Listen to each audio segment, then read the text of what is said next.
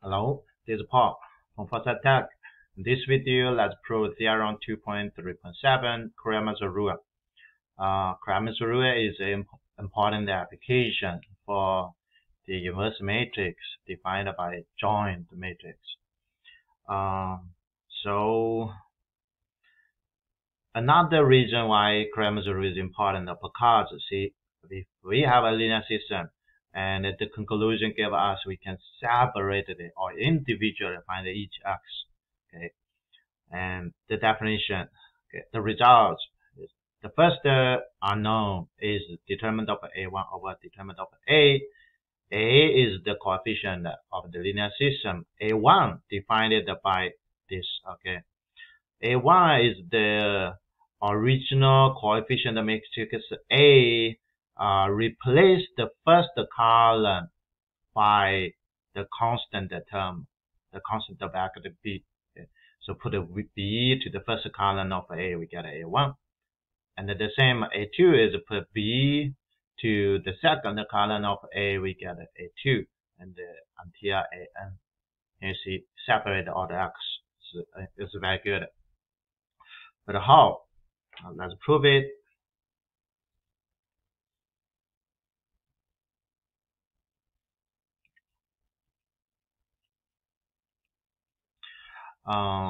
Because we have a linear system ax equals b, right? We can solve for the vector x because a is invertible, therefore we can left multiply. Let me just put here. Let me put here first. Because ax equals b.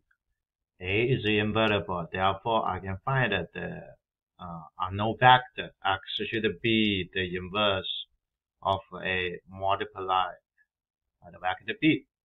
Okay, so remember the size of A is n by n because this is because A is invertible. And then again, remember this inverse of A equals 1 over determinant of A times a joint matrix of A. This just we proved in the previous theorem 2.3. 2.3.6. Okay, we proved it before. And therefore we plug this in and see what do we get. We get x already. Okay, so x should be 1 over determinant of A, and then a joint of A. What's a joint of A? A joint of A, let's put here, okay, which remember the cofactor put in the original order but then transpose. Therefore the first column should be C11, C12, and then C1n, right? Second column should be C21, C22, C2n, and then goes on. To the last column is CN1, CN2, CNn. Okay, this is the definition of the joint. And then times the matrix B. So let me put the B matrix as a B1, B2 goes on to Bn. Okay, so this is the first step. See, we already get the matrix, the vector x. Now we do calculation for matrix multiplication. Here is just a coefficient leave here, and we can calculate it. So this is n by n, this is n by 1. So to multiplication, we get n by 1, a column, right? Exactly, because x vector is a column. Okay, so what do we get? And also x, let's put in this order. X, the first unknown, the second unknown, and the last. This is x. Okay, and then I do calculation, which is a big matrix, a column. The first term is the first column. So what is that's B? Let me put B1 C11, right? B2 C21, and then goes on Bn Cn1. Okay, so that's the first step. The first entry in the column. And then the second is the second row multiplied by the column of B, which is a B1 C12, B2 C22, goes on Bn Cn2, and then I ignore in the middle. The last should be B1 C1n plus B2 C2n, and then Bn Cn n. Okay, now we do have this is the column, this is the column. Therefore, x1 should be the coefficient times the first, x2 the coefficient times the second, and then goes on, right? Now let's look at x1 first. See, we already separate the x. What is x1? Therefore, x1 should be 1 over determinant of A. Multiply this, which is B1 C11, B2 C21, goes to Bn Cn1. Oh, how to calculate this?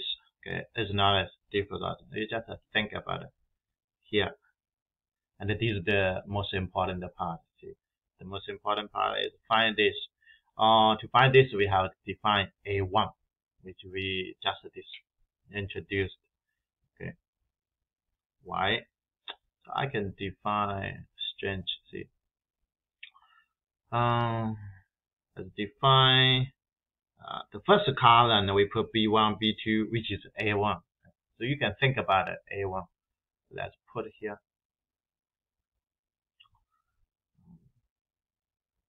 So the determinant, or I directly put it, determinant. What is the determinant of A1? By the definition, determinant of A1 is this. The first column is B, right? So this is a B1, B2, go to Bn, and the others is the original A1, which is A2, no, sorry, A1, 2, A1, 2, A1, 3, goes to A1, and A2, A2, 2, the second, because the first column is already replaced by the constant B. So this is A2,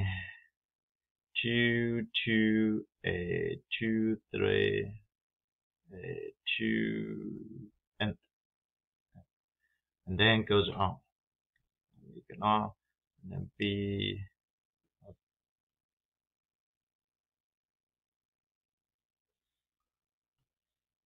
So A N2, A N3 goes to A N and okay. So we compare. This is the determinant of A1 exactly equal that Y. See, if we expand, so if we expand this constructed, okay, that's the major part of this theorem. And if we expand the first row, we exactly get here. If we expand by the first row, okay. The first column, which is B1, B2, Bn. Can you see? So B1 we should times what? We should times the cofactor in this A1, which is this part. But this part is exactly the same as the cofactor or the minor for the original matrix A, right? See, think about the A1 and the A. What the difference? only difference is in the first column, and all the other columns are the same. So the cofactor for the first column should be exactly the same, right? Okay, good. So what do we have? Exactly the same. So this equals the determinant, okay, equal determinant of A1. Therefore, determinant of A1 should be the numerator, and then the denominator is determinant of A. So we get determinant of A1 is the numerator, and the denominator is determinant of A. Yeah, see, this is the one we need, right? Definitely I find x1, and then the same. Okay, you can find x2. Let's copy it. So the x2 is here. Let's just look at it. See, so x2 should be the coefficient that comes in the second column, and then I look at the A2. Okay, A2, which is the original A, change the second column by the matrix B, and then do the same, expanded by the second column. Okay, you can get the numerator will be a determinant of A2. Okay, the denominator is still the same, and then goes on. You can get similarly.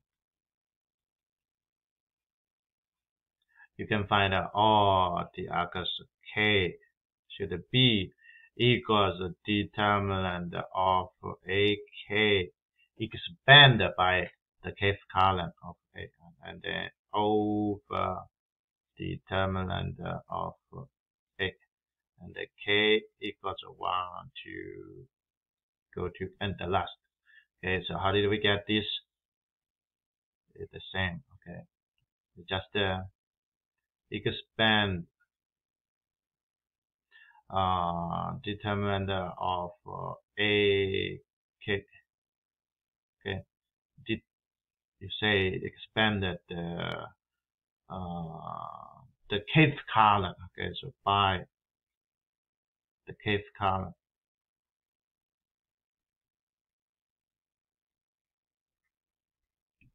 and then you exactly get okay the case number here.